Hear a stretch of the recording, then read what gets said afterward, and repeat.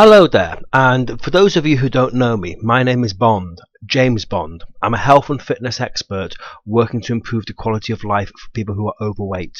Now today I'm talking about a topic that is completely off topic, and that is the FA disciplinary charges against Mario Balotelli, the Liverpool FC striker. He's made some comments which have been deemed to be offensive against people of ethnic minorities. Now, I'm an ethnic minority myself. I'm a second generation Asian.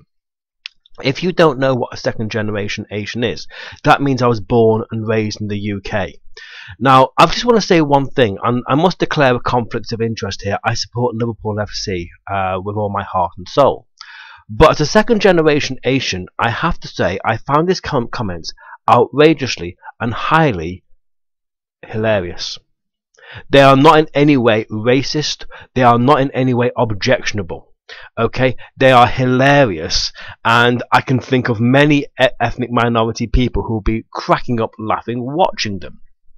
Okay, now the thing here is, if you want to see a precedent about this, go to your local pub at a weekend. It all revolves around the ability to take a joke and have a sense of humour. That's all it is. The ability to take a joke and have a sense of humour. Now the thing about the FA is, haven't they got better things to do? I mean, come on. I mean, there are some other issues in football that need looking at. For example, okay, the FA disciplinary system is in breach of Article 6. And in case you don't know what that is, under Article 6 of the Human Rights Act, you have the right to an independent, impartial tribunal established by law.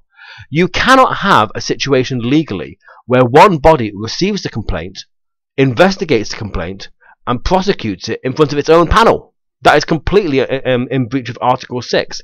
So I'm amazed that that this has been allowed to continue. It's a complete farce. The other thing is, why don't the FA concentrate on more serious issues? For example, last season, Manchester City were found guilty of breach of UEFA rules. And as a result of that, they were fined a paltry sum of £50 million or thereabouts. But amazingly, the FA took no action. Okay? Now, my own view is that a couple of years ago, Tottenham Hotspur Football Club admitted to financial irregularities. And what happened? The FA docked them points. Well, why haven't they done that to Manchester City? I just don't know.